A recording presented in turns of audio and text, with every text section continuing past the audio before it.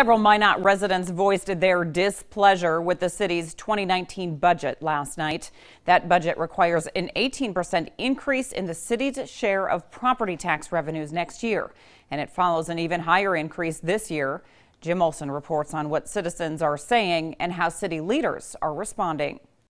I propose a sales tax increase of some sort. One after another. Maybe we need to take a step back and maybe not try to do everything at once. Citizens came to the microphone. If we are going to consider ways to make more money, I think we should be more creative. Pleading with city council members to find a way to chop the size of the budget increase. A lot of people are moving out of Minot. You'll see the houses for sale.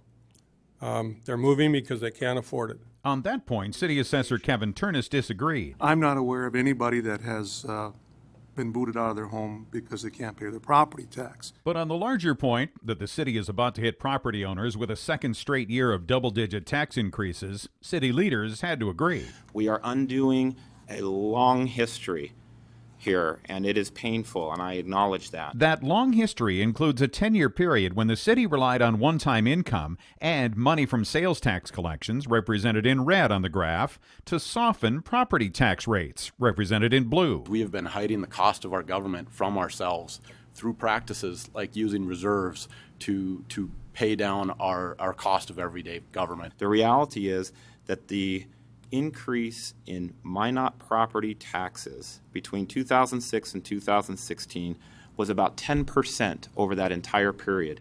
Yet the cost of living, the CPI, was double that. Mayor Sean Sitma says one key thing would make sure such tax hikes end. That's expanding the tax base. Build a base of properties and economic development within the city, and that is the best model for creating revenue that otherwise wouldn't be here. But for many people fed up with the major hits on family budgets from the yearly property tax bill, it's a bitter pill to swallow. Why does this all have to be made up in 2 years? Jim Olson, KX News. The final reading of the 2019 budget is scheduled for next Tuesday at Minot City Hall.